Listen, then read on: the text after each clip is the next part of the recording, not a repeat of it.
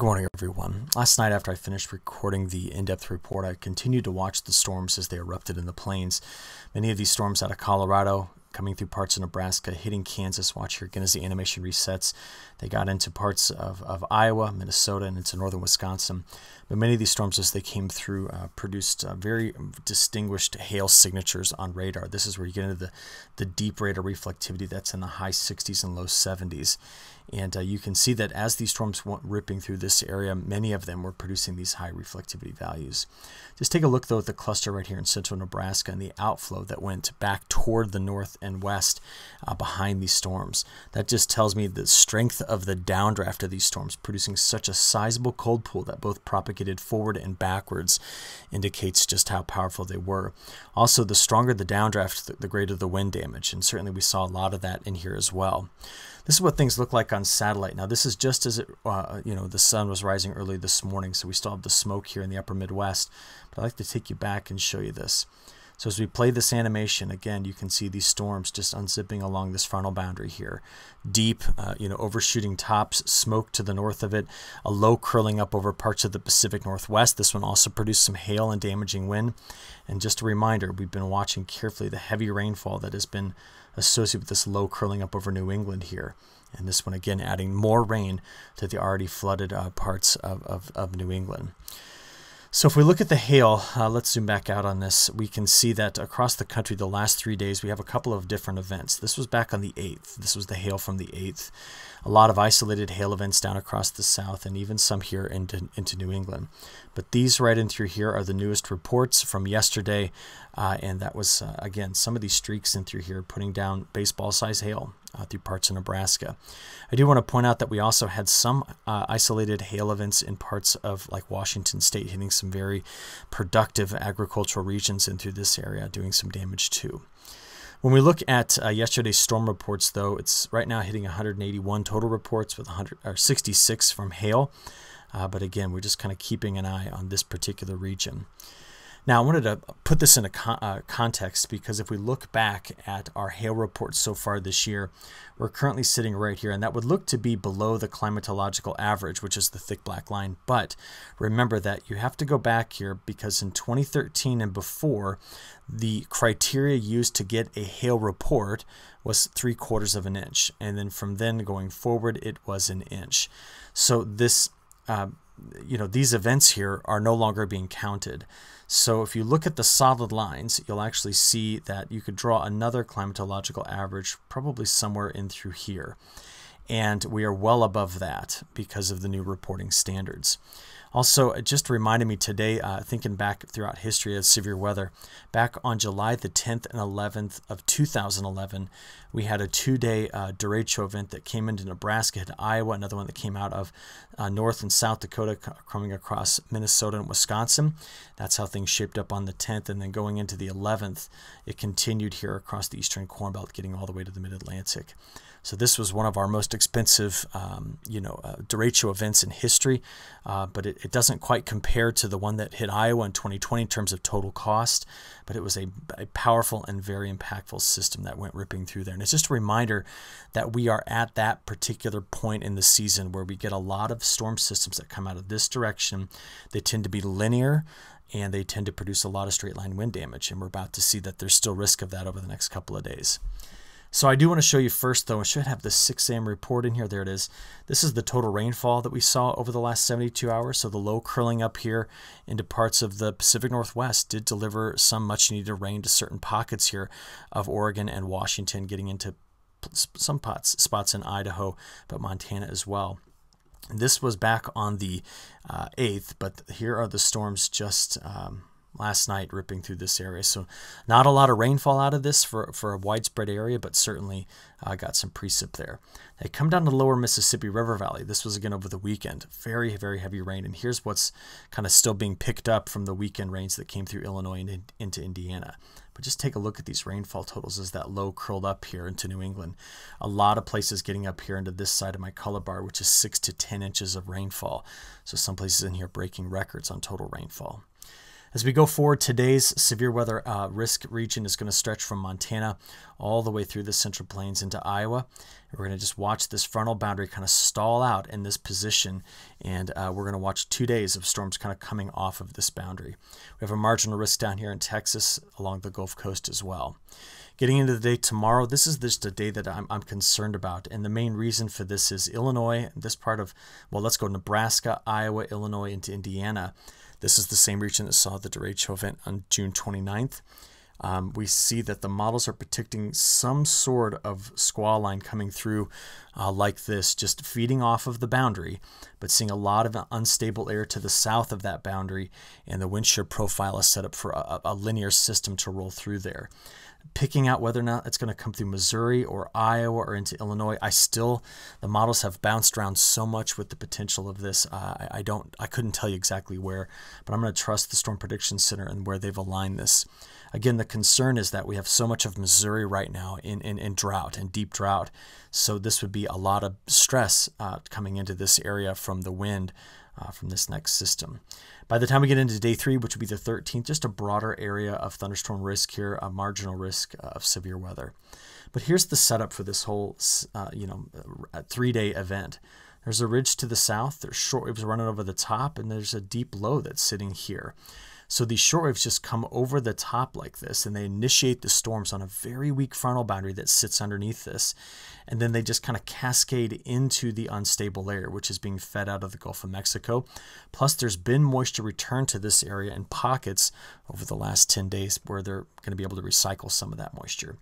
By the way, the flow pattern you see here is going to be around for a while. We're going to take a look at what that means in terms of the precipitation patterns going forward. But this is from this morning's high-resolution rapid refresh model. Sometimes I show you the NAM. Today I'd like to show you the HRR. And so as we play through the remainder of the day, you can see the storm clusters here. You can see them here. All right, so this is through noon today. Getting into tonight, what we're going to have to watch is the evolution of these storms and what happens to them in the overnight on Tuesday and where they end up on Wednesday. Notice, too, there are some weak monsoonal flow over the southwest initiating some storms, but this is not the full-blown monsoonal flow that we can get. Why is it there? Because today the ridge is placed in this area. Every time the ridge sits over Oklahoma and Texas, oh, monsoon is on. But if that ridge moves from here to here, we shut it down. So watch for that in a few moments. So this is Tuesday night getting into the overnight hours, and this is what I'm worried about. We start to see going into the overnight hours, possibly riding on top of the boundary layer, the storms that are going to slide through here. And where they end up, how do they come through Iowa, Nebraska, Missouri, Illinois? You're going to see new model simulations giving you a different idea, but I just want you to be aware that this corridor needs to be prepared for the possibility of just a big bow echo coming through here at some point. It's been pretty well established in the forecast models that it will be there. How it will be shaped, the timing of it, I still don't know. All right. From there, though, I would like to show you the latest from the WPC. We continue to see the WPC forecasting better rains for southern Illinois, into Missouri, and into Kansas. This is first going to come from some strong storms in through here.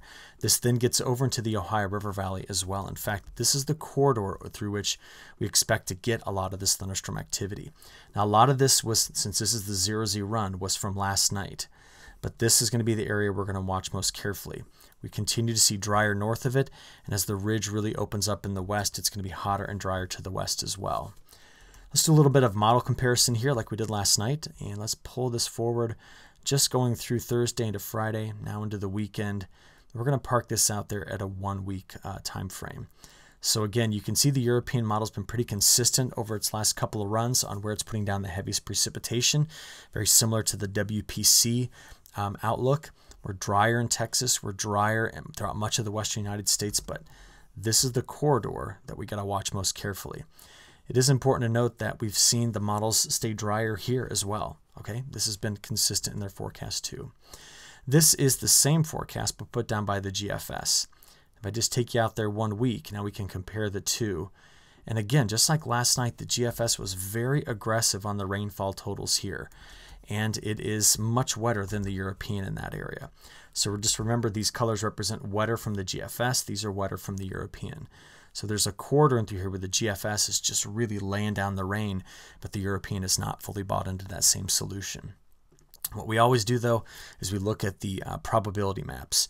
So this is the newest update from the European Model Ensemble, new high-resolution 101 ensemble setup, and it's got the probability over the next 10 days of grabbing an inch of rain. And all of this is being controlled by that ridge that's just opening up into this area, giving those ridge-riding storm clusters better chances to survive into this region. On the drier side of this, again, this is the probability of getting less than half of an inch. We keep an eye on the Canadian Prairie. We talked a lot about that last night. And then through southern Texas, isolated storms through the Four Corners states, isolated storms in parts of the Northwest getting into Montana, but we're drier other than that. Keep an eye on this as well. Notice just here off the Appalachian Mountains, a drier region too. Okay, overall pattern. Not a whole lot has changed in the near term. Okay, as I just play this forward, we see the same setup. Coming over the top like this, our ridge opens up into California, bringing in several days of heat, but the storms just roll down this area. And I got a good question in the comments last night. Why the 588 line? Well, 588 decameters just historically is correlated to an active storm corridor. With the ridge possibly opening up to over 600 decameters here, which is just enormous, what we tend to find is that you get down to about that 588 line historically, and you have just the best contrast, the strongest flow, the best initialization for these storms. So it's just a historical correlation. There's nothing particular about the 588 line. I want to be clear about that. That was a good question. So this is through Sunday, getting into Monday. And one of the things that did change in the ensembles is that out there around July 20th, the ridge is a little flatter in the newest run. And then beyond this, the models try to back it back over the Four Corners states. So if you go back and watch the in-depth video last night, there's a lot about this pattern that's similar, except where this largest ridge is located. And yesterday, it was a bit more like this. And so we're just seeing the models jostle this around, and now they've pulled it back farther in this direction, which increases storm chances to the north of it. And that's why when we look out there at the week 2, you can start to see less dryness being forecast by the European model. The GFS still more focused on the storm clusters, and the CPC, they've kept near normal rains in this area. Where are we drier? In the west, in the south. Where we continue to see wetter conditions than average, it's going to be up the east coast as you see here, and that's reflected pretty well in all 3 models. Okay. From here going forward, I want to remind you of where we were a year ago. Last year, a large ridge just sat over Missouri. And as that ridge sat in Missouri, it produced incredibly hot and dry conditions. The dry conditions in southern Missouri, Arkansas, into Texas, getting to Oklahoma. This was the beginning of a major crop failure here due to excessive heat and very dry conditions. It hit our cotton crop very hard. And this is what those temperatures look like compared to normal. If you remember, there was about a 90-day stretch in here where I think 70 of those 90 days, the temperatures were over 100 degrees Fahrenheit. Well, this particular year, okay, this is the same stretch of days. We've not seen that. That heat has stayed pretty far to the south, and it's about to open up over the Four Corners states. So what a dramatic difference for part of the country when you compare it to just 1 year ago, looking at these temperature ranks. So where's our greatest risk of heat today? Well, it's down here in Texas in the Red River. It's moving into the southwest and into California where there are excessive heat watches and warnings in place. Those daily high temperatures, let's take a look here. This is today's high temperatures getting into tomorrow. A lot of heat right here in the parts of Missouri. And remember, this is out ahead of where the frontal boundary is going to kick off those severe storms. So we just need to watch in this area for the destabilization of the atmosphere. But a lot of hundreds down here to the south, a lot of heat into New England. But that doesn't last long north, okay? This whole region starts to cool off by Thursday into Friday. Getting into Saturday, the heat just pours into the western United States, triple digits easily throughout California's Central Valley. That lasts into Sunday and Monday. So what's going on here? We have this large ridge that's opening, deeper trough that's over the Hudson, cooler air in between. But the heat backs up with the ridge. In fact, that's why the ridge exists. Stretching it out a bit farther, this is that 5-day sliding window of average temperature anomalies. Let's take it out there to day 5 through 10. Because the models have kept the ridge now farther to the west, you'll notice day 10 through 15, California doesn't get the same level of cool-off that it did in yesterday's model runs. But we are very concerned that by the end of the month, we're going to open up a lot of the United States to above average temperatures with a big ridge developing here. You'll get storms running around the periphery of this, but that's the setup. Nothing to be watching right now in the tropics, so we're not going to give you, nothing to be updated about that. But I think our biggest risk is going to be where the high heat is going to be. So again, looking at the Climate Prediction Center's update, this is where they've got the risk of excessive heat. If you got another 30 seconds, I would like to bring you up to speed on a couple of international things. Models actually trended drier in some of China's key growing areas here. Yesterday, I was talking about looking at the NDVI data showing there were some problems compared to last year. Well, we had a bit of a drier turn on some key acres in this area. Indonesia's still wet. Isolated storms through Europe, but a lot of dryness here. The wetter conditions are in northern Europe. Other than that, same setup for South America that we talked about, and we're just keeping an eye on storm clusters coming off of Africa for the next, really about the next 100 days in through here. And finally, temperatures. So there is this heat wave coming into south central parts of Europe. Other than that, you can kind of just get a quick look around the rest of the world as to what's going on with the temperature pattern. So keep you updated and talk to you again in the morning. Thanks.